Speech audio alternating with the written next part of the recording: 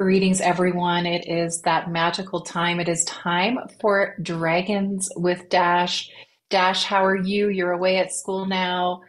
What is the message from the Dragons this week, maybe to help people as they go back to that first week of school? Um, Thank you first of all for having me here today. I think the message of the week is ultimately that we spend a lot of time in our lives trying to look at where we are and sort of blame the circumstance, blame sort of if you were to put life to make a very simple analogy as a continuous ocean where everyone is trying to sail a ship in the same direction, and everyone has different ships. Everyone is in a different place on their journey of trying to get to this place.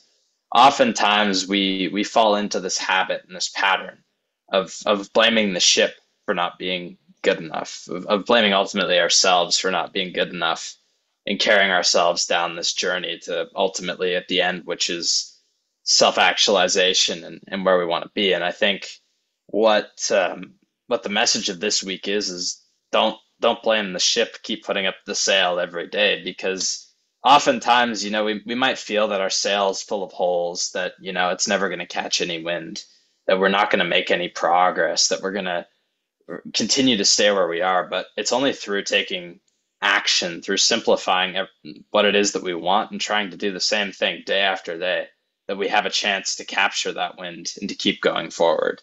So you might be in a place right now where you feel that nothing is going right for you. You might feel that, you know, the whole earth is sitting still as it will. You're trapped in some repeating pattern. And what the dragons really want you to know, and what they want you to understand, is that that's okay. It's okay to feel that way. We often all do, but they want you to wake up tomorrow and they want you to take one action that's going to get you closer to what it could be. It could be getting up out of bed 30 minutes earlier. It could be going to bed 30 minutes earlier. It could be something simple that you know you have to do. It's going to get you closer to where you want to be. And they just want you to go ahead and do that thing. And they want you to know that it might be hard to take action tomorrow, but if you do it every day, just one simple thing, it's eventually going to become habit and it's going to become easy. And if you keep doing that over and over again throughout your life, if you keep putting up that sail every day on your ship, you're going to be far closer to that end goal, to that point of self-actualization than you would be if you hadn't tried. Yeah, that is the perfect dragon message because I was getting keep it simple. We often as humans really get stuck in our head. We miss what's happening in our hearts. And dragons are all like, don't bypass the heart. Be in your heart, be with your feelings, but also keep it simple. And in a lot of cases, there's a solution for a situation before you, and it is really simple and it's right there. And sometimes we miss it because we're thinking it has to be more complicated, it has to be more convoluted, they're saying. So they're saying if you keep it simple, and I love how you're talking about, starting with one simple habit. They're really all about really taking that one step and keeping it simple.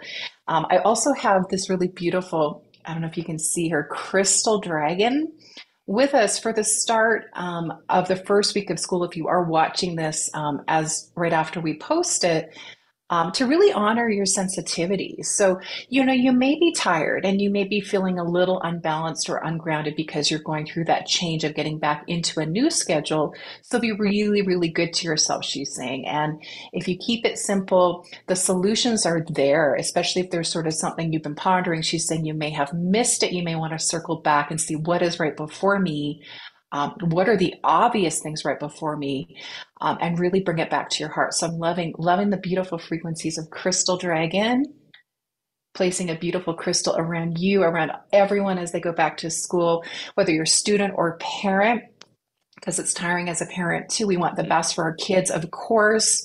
So really taking a look at how you're treating yourself, and also maybe taking that step of giving yourself an extra kindness, they're saying. So taking that step, maybe being extra kind to yourself and asking that question, how can I be kind and loving to myself today? How can I let go of that blame that self-blame and blame for others that you're talking about that's really impacting the state of your ship. I love that metaphor. I love anything with ocean, of course. But that's the message that I'm getting. So I hope you can tune into crystal dragon energy, lots of fairy energy too. So there's a lot of magic in September as we move through September and really get settled into those new routines. And they're saying improved routines. So be open to your simple, heart centered routine. Awesome.